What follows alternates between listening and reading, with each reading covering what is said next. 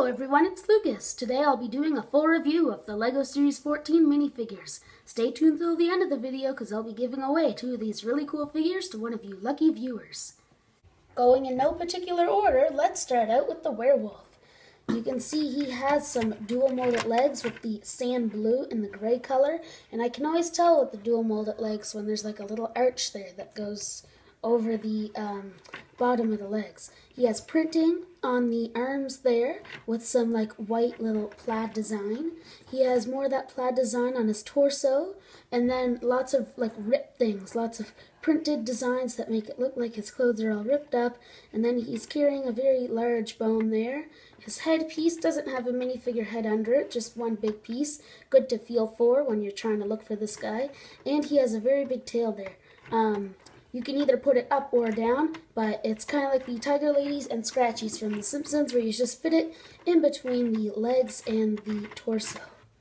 The next one I'm going to do is the Gargoyle. The Gargoyle is a very cool figure. I think he'll be very popular.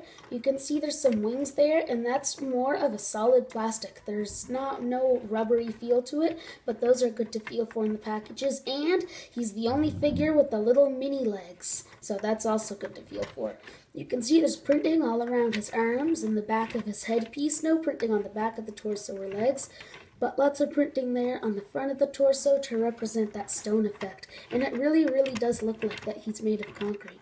Cool headpiece there, lots and lots of printing on the face. And if we pop off that headpiece, you can see that there's even more printing there above his eyes.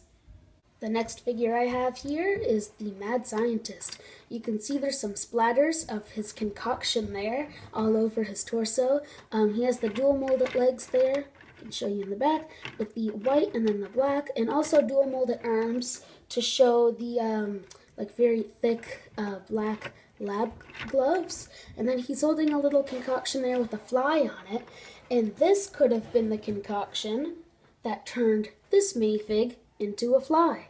Because if you think about it, if there's a fly on there and this minifigure drank it, that could have been what turned him into a fly. But anyways, let's keep going. You can see there's some more printing there on the torso and legs to represent like a belt there, and then some straps to keep his lab coat together. And that huge headpiece isn't just one big headpiece. If we pop this off, you can see this headpiece there has some goggles and just like some plastics all molded together. And then under there, he kind of looks like Albert Einstein, which is kind of funny. Speaking of the fly monster, let's move on to him.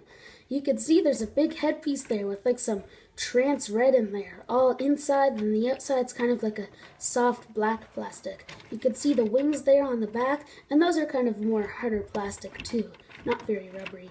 On the front of his torso, there's some printing there on his chest, and then kind of carried down into the legs. And if you look really closely, you can see some little green speckles and spots all over him. You can see he has one of his hands is like a red claw. He has some antennas on the top of his headpiece, and then a regular hand on the other side. Now let's move on to the Wacky Witch. You can see that headpiece there, the hair and the hat there is one big piece. The hair's kind of all in the back, then the hat has like a little patch there on the front and curves over at the end. Let's just bring that back to the front, and you can see her skin is a very bright green color for the hands and face. Lots of patches all over. She has the purple dress there, and there's like some white and black stripes under the dress. You can see she has a brown belt with like the silvery color belt buckle, and she comes with a big broom, and she also comes with this little black cat. Take a closer look at that. And then there's just the tail. It's just a classic Lego cat. Now let's go to the plant monster. This is actually a plant, and the plant monster actually ate a minifig. You can see the terrified face in there. But I think he gets back out a few days later. The plant spits him up. I read that in the bio. And there's some printing on the back there to represent some vines. He also comes with some vines there. They're kind of rubbery, you can see. And then lots of printing on the front. Carries down on the torso, then onto the legs, then onto the side of the legs, then all the way onto the toe. That's pretty impressive there. You can see there's a lighter pink color for inside the mouth of the plant monster, and then a darker pink on the inner side other than the tongue. Then there's some more, like a little bit of a texture there on the back of the plant monster's head. Now let's do the skeleton guy. He is my favorite figure.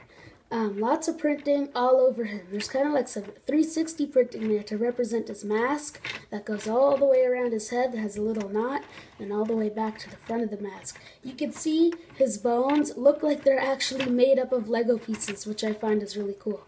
And he also comes with that little jack-o'-lantern trick-or-treat bag, which I think is going to be a piece that lots of people are going to want.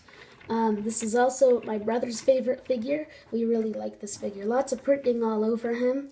And you can see the yellow behind his eyes there, behind the mask. I think there's actually a minifig there. He looks like he's wearing a costume. And I think this is going to be a really popular one for other people too. But you do get a decent amount of him in a minifigure box. Now we have the Tiger Lady.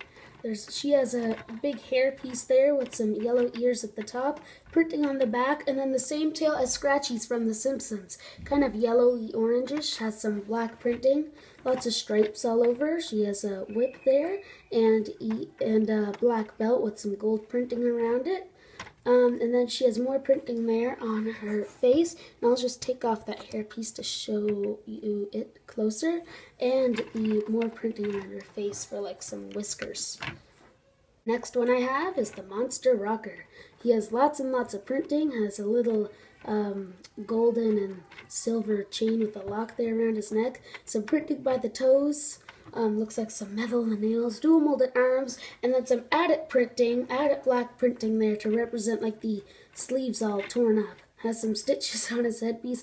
Then on the back there has shock and roll. You can see printed on the back of his little jean jacket there. Lots of sand blue on him, and he has that little guitar, which I can pop off there and show you closer. Has like a bat there. If you look closely, I find that was really cool. Didn't notice that for a while, but I like the bat there. And then if we take off that headpiece with the huge eyebrows, you can see there's also huge eyebrows under that too. And the next one we have is Bigfoot, or Squarefoot, if that's what you like to call him. He comes with the camera there that he probably stole from a visitor trying to take a picture of him. I guess that's why there's no pictures of Bigfoot. He has some printing there on the toes, a lighter brown color there for the hands, and then that big headpiece, and there's no head under there, it's just the just one big headpiece there. And he is very, very, very similar to the Yeti that we got a few series ago. The Yeti with the popsicle, this one has a camera, and the other one was just kind of white and blue. We could see there's some teeth there in his headpiece, and lots of like jaggy, shaggy hair there. The next one here is the Banshee. I think this is a really cool figure. Lots of printing on the front, and those don't look like legs to me. That's a very little ghostly shape. That piece was actually introduced in the Ninjago sets. You can see there's like some sand green color going down into it, and the Spectra has like a grayish color going into it. You can see for her face and hands has lots of like a very, very light turquoise, light blue color, and she has like the crying, screaming Banshee face. Bit more printing there on the back, and I'm going to take off that hairpiece so you can take a closer look at it. It's kind of like a trans black. See, if I put my finger behind it in the light, you can see how it's kind of like transparent. I think that's really cool. Lots of people might really like that hairpiece and the leg piece. And it actually kind of comes down in the back a little bit there too. And the next one here is the Spectre. He has lots of dark gray on him, kind of like a cloth cape there with some holes in it, and that's very soft fabric, very, very soft. You can see he also has the same leg piece, or ghostly shape I like to call it, as the Banshee. Comes with a chain that's more of a shiny metallic color than just the regular gray. He has a hood there, and I'll pop that off to show you his face, and his face actually glows in the dark. So let's take a look at that when it glows in the dark. So I charged his face up really, really well, and I'm in a really, really dark room. There's like no light in here, and I charged that up really, really well, and you can see it glows really cool. You can't see the rest of him because it's so dark in here. It's kind of starting to fade away now very, very slowly. But you can see that just looks so cool with the face there. And I like how he's kind of smiling. It's not really a scary, scary look, but he is really, really cool. Let's go on to the Spider Lady. You can see that she has kind of like a big dress there, big black dress. In the back, she has a big cape there with a collar that's plastic, has some black kind of like spider web design, and you can see if it makes that noise, it's a very like plastic, thin plastic, no fabric on it. You can see on her hairpiece right there, there is a little shiny spider web with a spider on it. She has a big red spider and lots of web design on her dress with a little spider necklace and more spider printing on the dress. You can see her eyes and eyeshadow kind of looks like Ursula from The Little Mermaid, if you've ever seen that movie. White skin and hands, it's kind of like glowy looking. That's all for her. Now we have our last three, and the last three are our three zombies. You can see this one's the zombie pirate, has a skull and crossbones there on his hat, then a little hole at the top if you'd like to put a little accessory. Maybe even a friend's accessory like a bow. That'd be funny. He has one dual molded leg that's kind of like brown and then a maroon burgundy color, and then the other one is a peg leg. He has a sword there that has lots of chips and cuts in it, and then lots and lots and lots of printing on the front. Lots of rips and stuff, probably got in a sword fight with other zombie pirates. He has a hook for a hand and a beard, a gold tooth, and then a red eye and a brown eye patch. And then if we spin him around, you can see there is no other printing on the sides or back of the torso, and I'm a little surprised with that because there's so much on the front. The second last one I have here is the zombie businessman. You can see he has an issue of zombie times, and it looks like the topic today is brains. He carries a black suitcase, black briefcase there with nothing in it. No printing on the back. He has kind of like a navy blue suit there, and then some light blue kind of rips under it. Has a gray tie, or maybe even a sand blue color. Glasses, you can see one red eye, and then the brown hair. That's actually a new hairpiece. You can take a closer look at that, all the shaggy hair there. And our last figure of the review is the zombie cheerleader. You can see she has a green shirt there, no sleeves, and has a Z on it for zombies. Probably cheering for the zombie team. You can see she has some printing on the sides there for a skirt. And she has some pom-poms there that have kind of like some clips so she can hold on to it. You can see there's like dark green up there on the top. And then she has red eyes, no tooth. One of her tooth is missing. And then a really cool hairpiece. That's going to be a hairpiece that I hope they use in the future and that lots of people are going to like. I think that's really cool. I can take it off to give you a closer look. You can see the little green elastics in there inside and the pigtails. I think that's really, really cool. That's right, Lucas. In the previous clip, I did mention a giveaway. There'll be 2 giveaway winners. One for the zombie pirate and one for the zombie businessman. This giveaway will be open till October 12th, so you have exactly 1 month from now to try and win these 2 figures. And plus, you'll have them before Halloween if you win.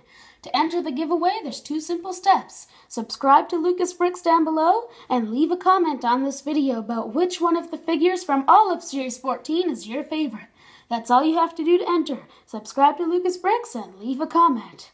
Hope you guys all enjoyed the video. As always, thanks for watching. See you later. Bye.